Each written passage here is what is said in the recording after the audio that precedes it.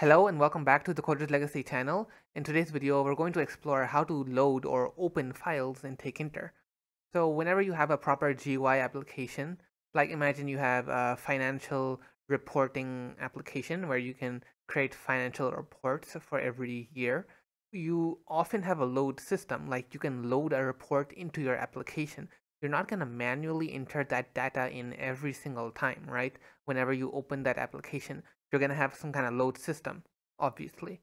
So that's what we're going to do in today's video, but obviously on a much smaller scale. Here's this data.txt file of mine, and we have a bunch of names and emails separated by commas. Okay, we have 4 of these records.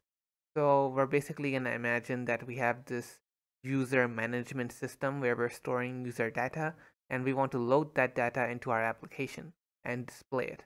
So that's going to be the goal of today's video. So let's begin. I'm going to connect first a function to our button called load file. Okay, it's going to be called load data, and let's define that function here, load data.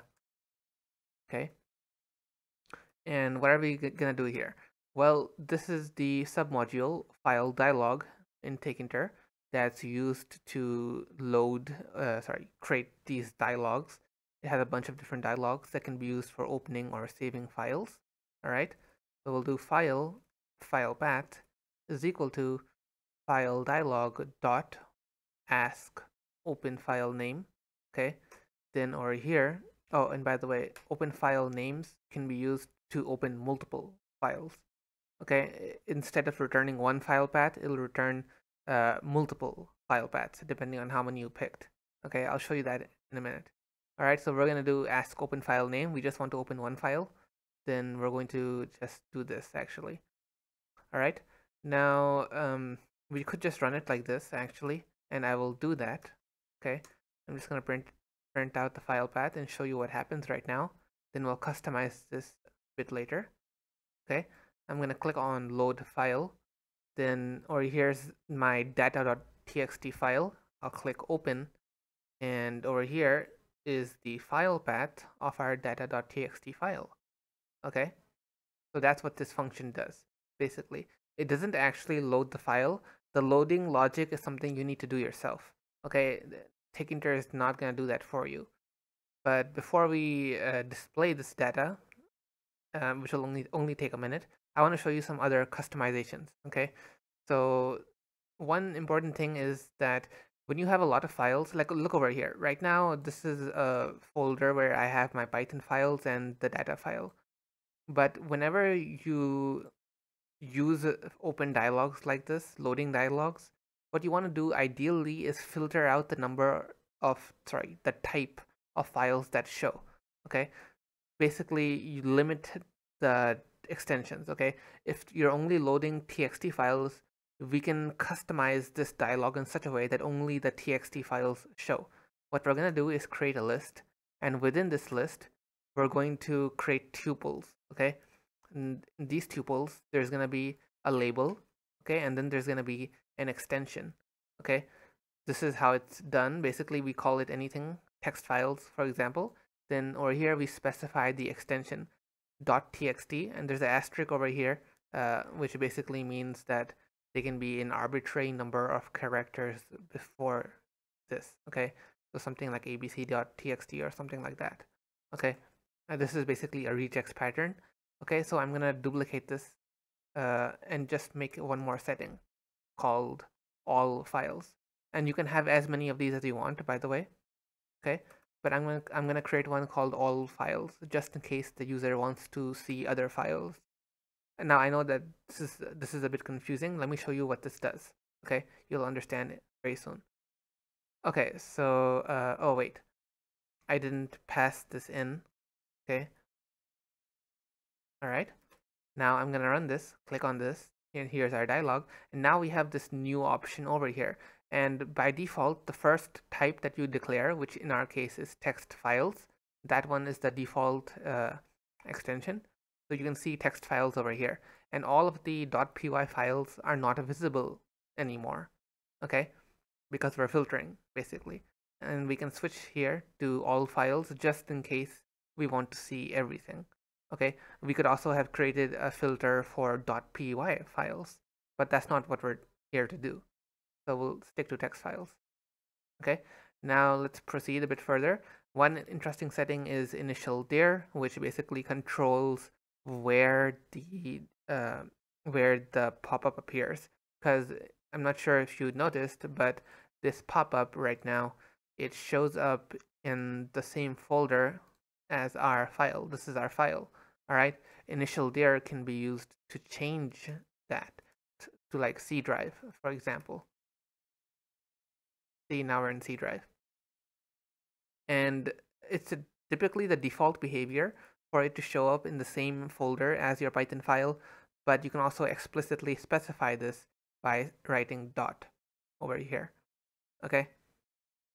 Anyways, and sometimes on Windows, this can also not happen. Like if you select a file in some other place other than the root directory, chances are that Windows will remember where you opened it. So next time you open it, it's going to open up in that other location.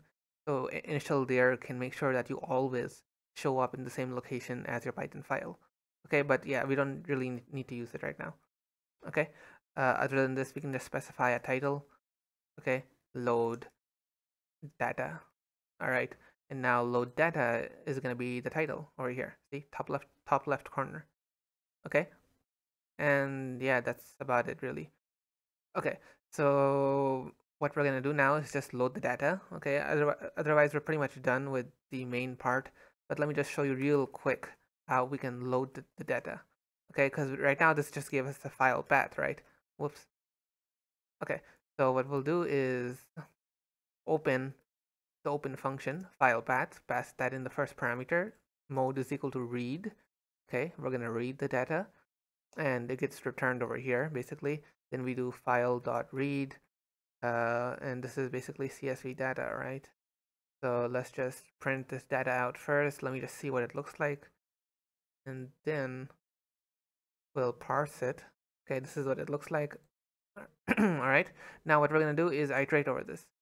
For a user in data, okay, what we're going to do is, what should we do about this? What is the best way? Well, this is going to give us each line, right? And then all we need to do is basically split that line, actually. Confirm this. All right, this prints out every character. Not exactly what I was expecting. Read lines. All right, now hopefully this should do what I was thinking. Okay. Ah, yes, perfect.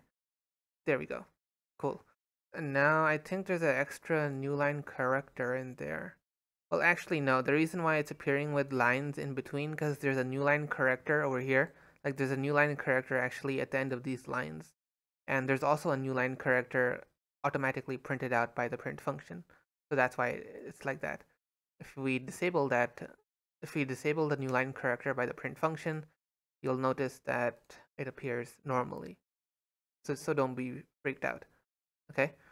And just because we're doing this tutorial, I may as well mention that there's a way, I think, to remove those. Okay? It's on the right, correct? Using our strip, we can actually remove that new line character.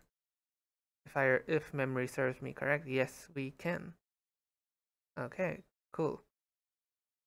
Yeah, all right. So that's also another way of doing it, just in case you want to remove that character for some reason. Which, you know what? Let's just go ahead and keep it that way. Okay. Now what I'm gonna do is create a label where I display this data into our window. Okay. I'm going to do this. Text is equal to, sorry, parent. Okay, parent first. Then over here we'll do user. Okay. Then we'll pack this in. Okay. And there we go. See, it's now displayed. Now I'm just going to stop the video right here. There's no need to really go into the details. I've already kind of explained how this is all working. This is also a pretty interesting concept over here that I'm using, of basically dynamically generating widgets during the runtime of your application using data. All right. You can obviously split this data, then put them into separate labels, make a whole grid layout. That's totally up to you, okay? But I think we get the point here. The point has been conveyed, how to read data, how to open files, all right? If you guys are interested in seeing a different video on how to save files, because right now we discussed how to open them, right? If you want to see a video on how to save them, then you can check out my other video. I'll leave a link to it in the description below, all right? See you guys in the next video.